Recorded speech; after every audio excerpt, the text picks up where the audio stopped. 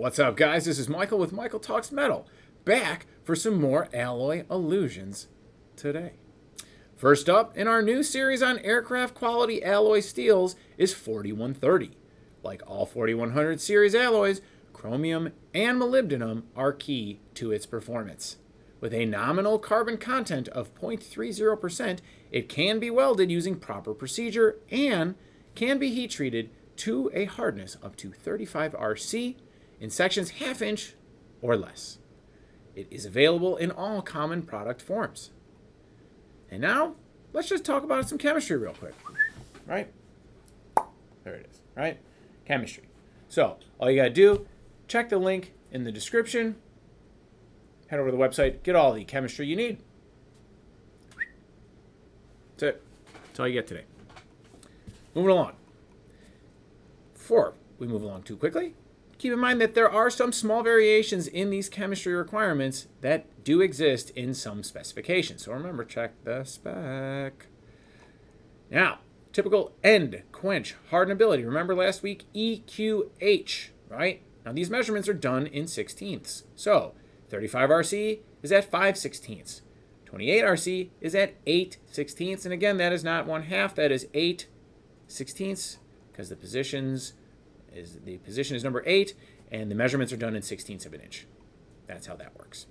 Typical heat treatment temperatures. Again, typical heat treatment temperatures for normalized is a 16 to 1700 degree Fahrenheit. For austenitize, it is 1500 to 1600 degrees Fahrenheit, and to temper, it's 750 to 1250 degrees Fahrenheit. Today we have lots of specs, so here are some more common specifications for 4130. All right. And so, keep in mind, last week we went over some abbreviations. We'll put them up here on this card, okay? So check there if you need a little review. And now for some specs. Lots, right? Tons. Tons. I mean, I don't know. I may even need this much room. I don't know. But in any event, check the website. Links in the description. You can check there, get all the specs you need. Really appreciate you guys tuning in. Thank you so much. So to wrap things up, what are we going to do? Okay? We're going to let you know that, as always, the details in the specifications and part requirements can alter what we have shown you here today. 94 videos so far. This will not be the time that I forget to tell you to check the specs. Okay? Okay. Thanks for watching. This is Michael with Michael Talks Metal.